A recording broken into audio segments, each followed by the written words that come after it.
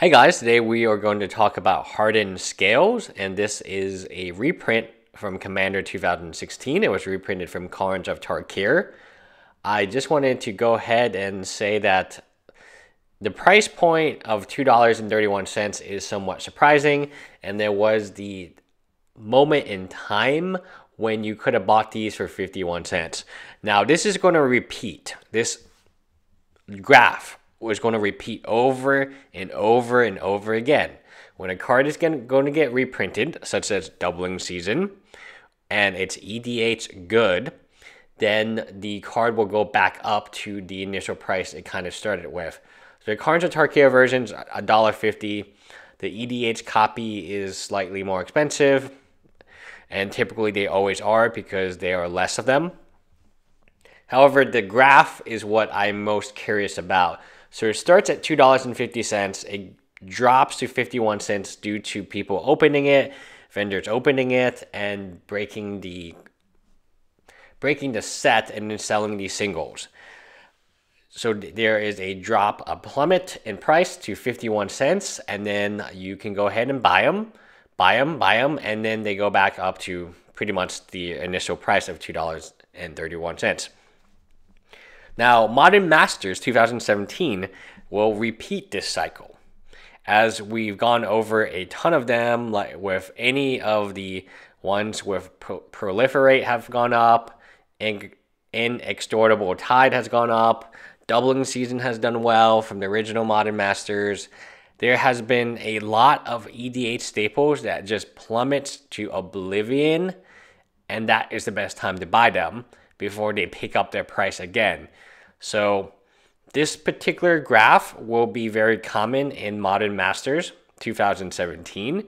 The question is, what cards will it affect? And what cards should we pick up? And that, obviously, I don't know that because I don't have the particular list of cards. But there will be EDH staples that just fall like a rock after it's been reprinted. And then let's pick them up, hold them for some time, and then they will go back to their original prices. That's how MTG Finance now works. It revolves around EDH quite a bit. Like, EDH is the one format that traditionally still has spikes. Standard is very boring at this current time, and it's not really spiky. I mean, Saheeli obviously is the exception, but for the most part, we don't really see too much movement in Standard. Modern is it's tame, I guess I would put it that way, because Wizards of the Coast does not support it on the Pro Tour anymore, and it doesn't see as much camera time as it used to when it was more supported by Wizards of the Coast. Legacy is Legacy. I'm not going to get into my personal opinions about the state of Legacy at this moment in time, but EDH, that's the format, right? That's the format that we see spikes all the time. We see consistent spikes. And Modern Masters 2017 will be filled with cards like this, a hardened scale, which drop a ton after reprint.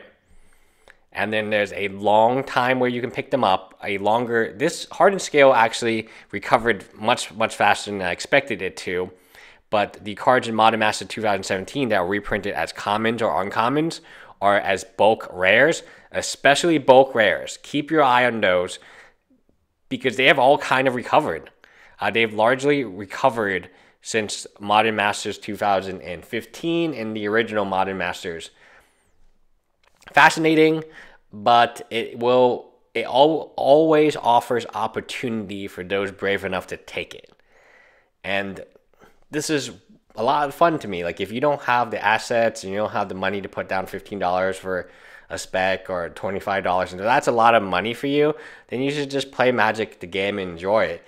This is a game upon itself, and sometimes it's kind of fun, and I will update you guys about what cards I would be interested in picking up in Modern Masters 2017 when the cards are released, when the cards are announced. Anyway, leave me a comment below. Bye, guys.